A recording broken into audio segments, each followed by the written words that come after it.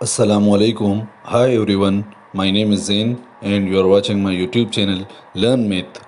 In today's video, we are going to solve this question. A man walks entirely around his semicircular garden. What is the area of his garden if he walks 324 meter? Before starting the solution, like the video and if you are new on my channel, please subscribe it. A man walks 324 meter around his semicircular garden.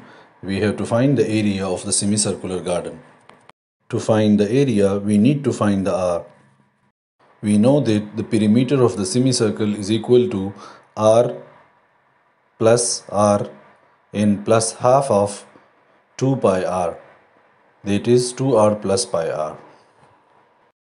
Now, according to the question, 2R plus pi R is equal to 324. Take R common, we will get this.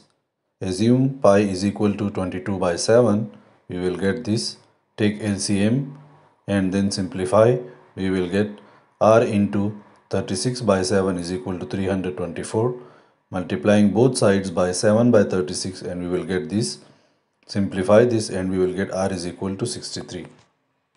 Now the area of semicircle is equal to half of pi r square. Assume pi is equal to 22 by 7 and put r is equal to 63. We will get this.